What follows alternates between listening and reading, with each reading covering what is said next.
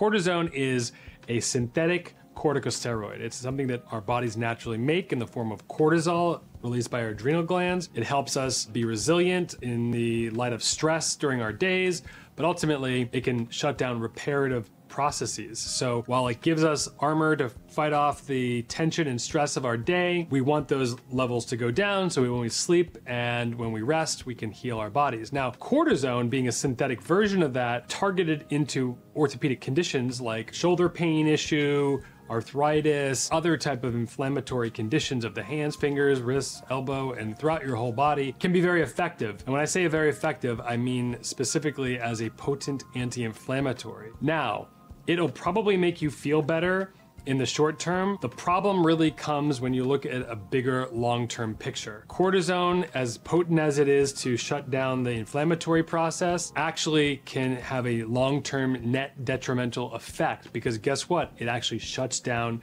your body's ability to repair itself.